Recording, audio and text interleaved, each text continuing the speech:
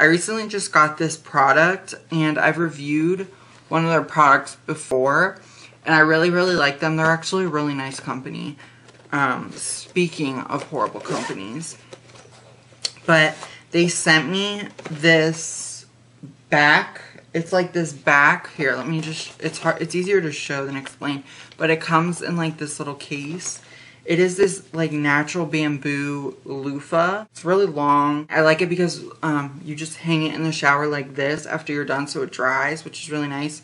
But it's basically like a back exfoliator. You just like go like that behind your back and exfoliate. Because sometimes during the summer when it's really hot, I will break out back there. Not always. I used to be way worse when I was younger, but this helps like get way back there, if you know what I mean. And I also just kind of like that it's natural bamboo. I don't know. I feel like that just makes, anything natural makes me like it more, you know? Like kind of a placebo effect.